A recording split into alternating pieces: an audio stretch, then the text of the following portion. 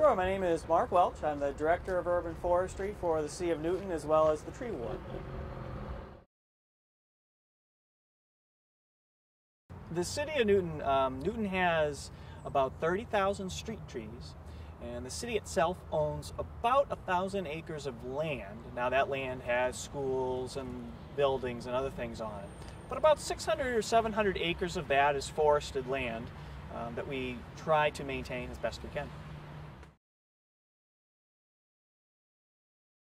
The Division of Urban Forestry, the aspect of the city that I'm responsible for, it is our mission or goal to serve our customers, which are the residents and citizens of the City of Newton.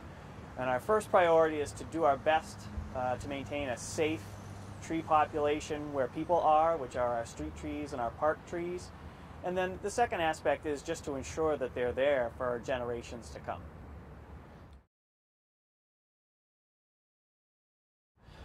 The types of trees that the City of Newton has, it depends on where we're looking. If we're looking at the city's street trees, the majority of our street trees that were planted in the 40s, 50s, and 60s were maples. They're Norway maples specifically.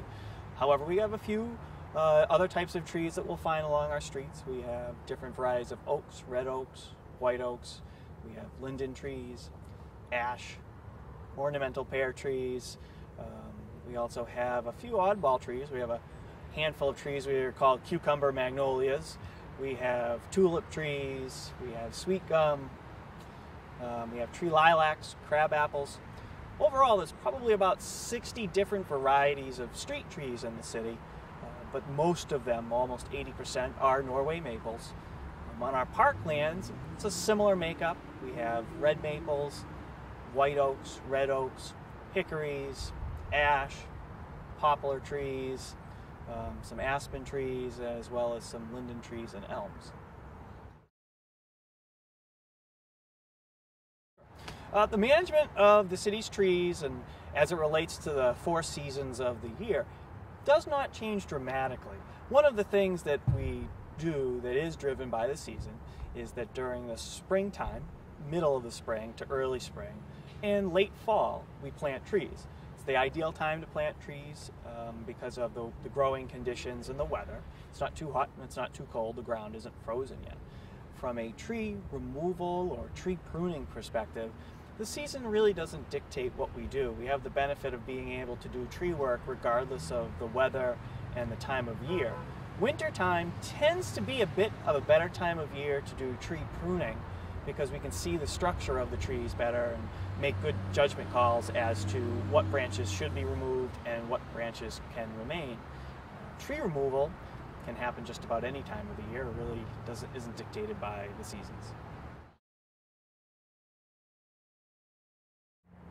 The ordinary citizen or resident or person who comes in contact with their community, be it the City of Newton or another community, the best way that they can be involved is to be educated and understand the importance of communities' trees.